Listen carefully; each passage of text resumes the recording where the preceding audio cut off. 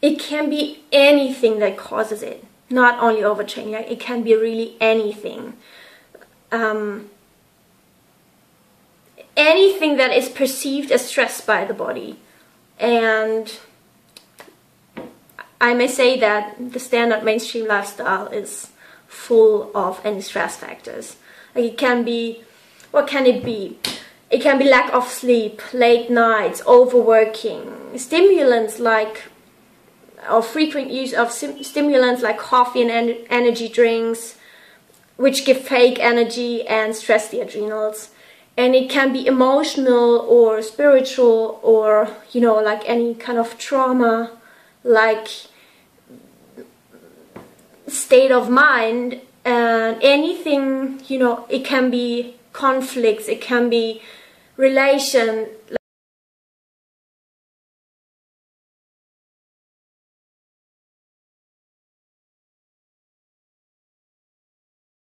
Of course, the body is made to handle stress, but it can be too much stress faster than you may think. So, and then of course overtraining as well, and there can be so much other things as well. And so what is overtraining? It actually is a combination of intensity, volume, and duration. And most athletes, or the best, like most people that exercise, have one of these three factors high. Like, they do high intensity, or high volume, or high duration. And but the thing is,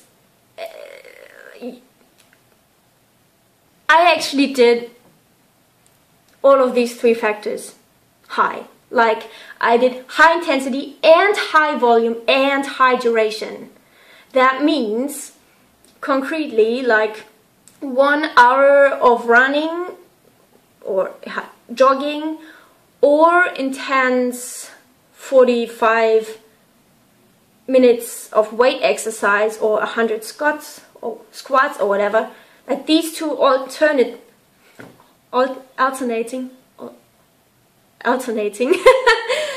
And so I alternated between running or jogging and weight exercise. And so I did either the one or the other every day. And yeah, so 6 or 7 days a week. And also with intervals and sprints and like really heavy weight exercise. So I always, or at least in those 2 months where I did too much, I always included some high intensity, like intervals and sprints, like really super huge high intensity. Like, I ran as fast as I could, as often as I kind of could get myself to, or did stairs or whatever. Like, I really challenged myself. And I challenged myself before in the half year, but not as much as in these 2 months. So basically in these 2 months, February and March, I tried to get everything out of me. Like, I really wanted to get better and healthier, and like this, oh yeah, I'm doing the right thing mindset.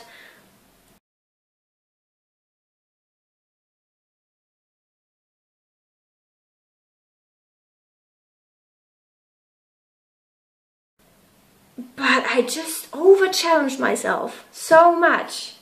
Like, yeah. So this is the first thing I want to say. I don't think that high intensity combined with high volume and high duration is a good thing at all. So you might want to look into that you find a kind of balance, that you do like one of them, that you challenge one of them. Like, maybe you do it high intense, but then don't do it as often, or not as long every time. So where actually does overtraining begin?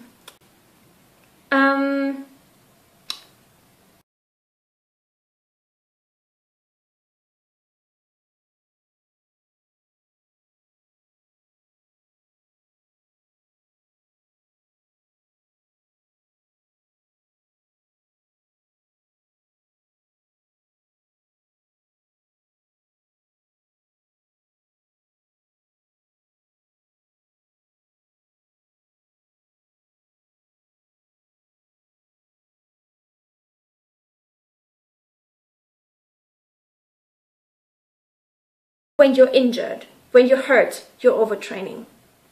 And that is kind of simple, but I think, yes. So that's the first thing you want to look out for. Are you injured? Does your knee hurt?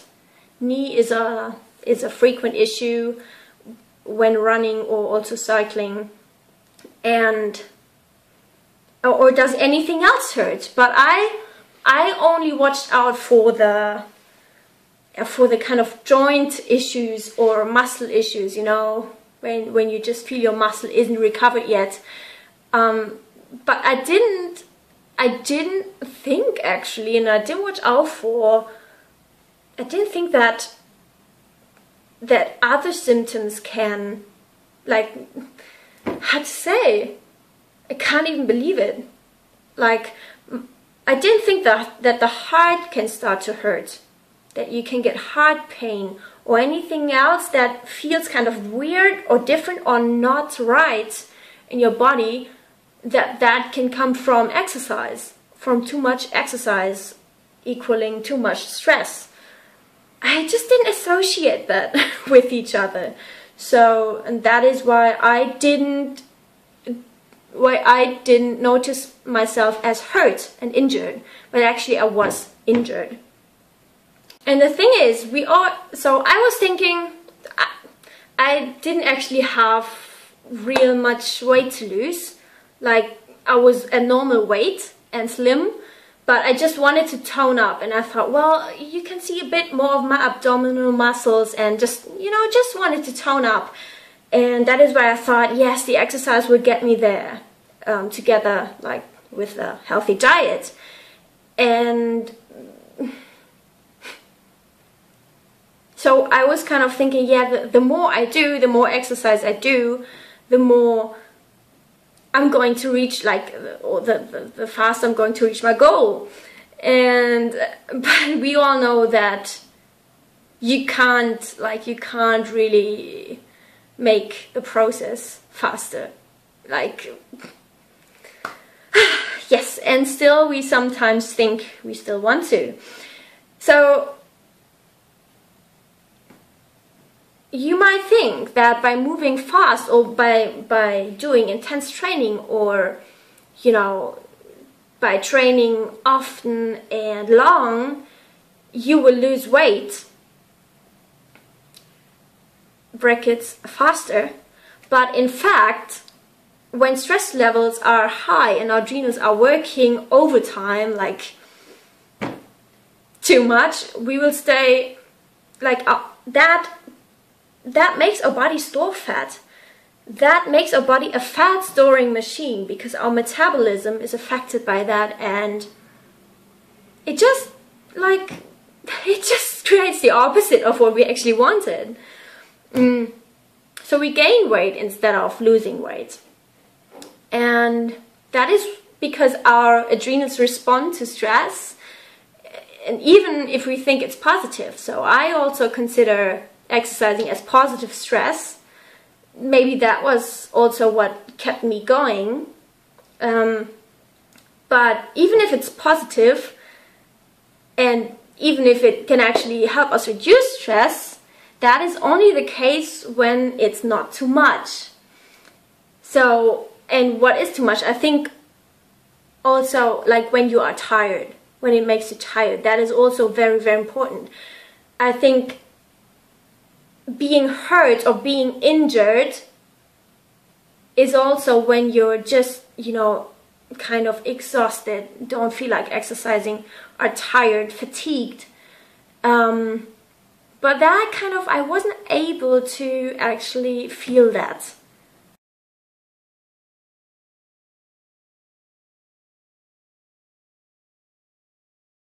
I only felt that when I already crashed. I wasn't aware of it enough. Yeah. So when we are exhausted and tired after exercise, or generally the day after, our adrenals are actually working very hard. And when we continue exercising, although we feel quite unrecovered, that puts added stress and strain on the adrenals. And that causes them to, you know, get more exhausted every time we go for exercising again without having recovered properly. And so the goal is actually to keep the heart rate low so that it is no stress, but high intensity training always goes over that, like big time. Like it always skips the beat of your heart. So in the coming parts, I'm going to talk about the stages of adrenal fatigue, like how it develops and what you can watch out for, and also to the symptoms that I experience and that are very common for adrenal fatigue. And you know what it has to do with diet, why I couldn't tolerate my high carb, low fat vegan diet anymore, and why I really doubted if this diet is the right way for me. And yes, but stay tuned because I have a lot of information for you.